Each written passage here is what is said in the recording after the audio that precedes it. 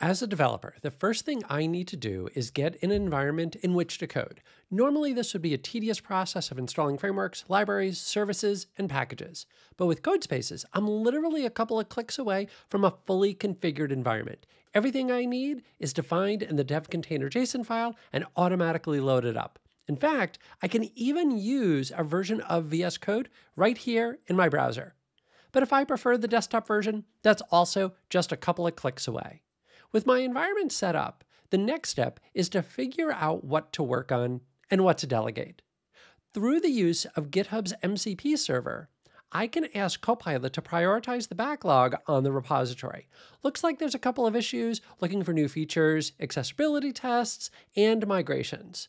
Copilot highlighted the new feature as having the biggest impact on customers, so I want to turn my attention to that. Accessibility is important though, so I don't want that to sit in the backlog. Let me assign that to Copilot, then turn my attention to writing code. Let me get the full details of the issue so I can gather some additional context. Looks like we need to add filtering by category and publisher to our website. Seems straightforward enough. There's even an empty file for publishers, which I guess someone forgot to actually start. I can fix that.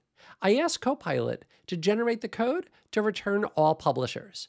I do this in line with Copilot by hitting Command I, then making my request.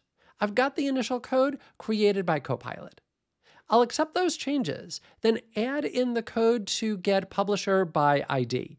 I barely get to the route function when Copilot detects what I was trying to write and generates a suggestion. Looking over the code, I can see everything is built out just fine. Let's accept it, and that's done. But there's lots more to do. I've got the categories route to create, the app to update, interface to modify, test to generate. Okay, this is going to take a lot more work than I originally thought. Let's see what Copilot Agent Mode can do. I explain everything to Copilot, and it gets to work. It reads through my project and creates the necessary files. It's got the back end, the front end, and all the tests covered. Most importantly, though, it's actually going to run the tests for me. And I can see, just like me, it's made a couple of mistakes.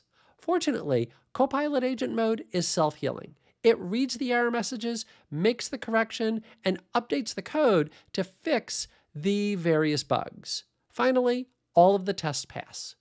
It turns its attention to running the end-to-end tests in Playwright, and I'm going to skip ahead a little bit to another problem that Copilot discovered.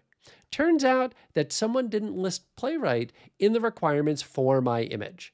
Normally, this would involve me having to track down what needs to be done, but fortunately, Copilot got me covered. It installs the libraries and the underlying dependencies before running the tests again, which all now pass.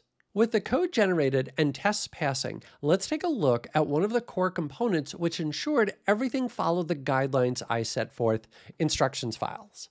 Our team has one for the project all up, describing global standards and the app we're building, and we've even got ones for more specific scenarios, like creating endpoints and unit tests. Copilot Chat used all of these when it did its work. Instruction files are so important, in fact, that Copilot Coding Agent can even suggest the creation of one if you don't have any in your repository, so you don't have to create it manually. Now, to my least favorite part of being a developer, describing what I just built. Fortunately, Copilot can help me there as well. I can use the sparkles to generate the commit message. Then, after I create and publish a new branch right here from in VS Code, I can create the PR. Again, Copilot's there to generate the description for that PR. And if I return to my repo, I can see it right there, as well as another one. And that's the one from Copilot for the work that I assigned to it earlier. Let's check out what it's done.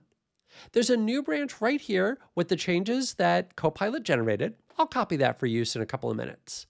I can see the PR contains a great description of what Copilot did and how it did it. I can even see screenshots of the interface. Digging a little deeper by opening the session, I can review everything that it did and how it did it. But at the end of the day, the biggest thing I want to know is, do all these new Playwright tests pass?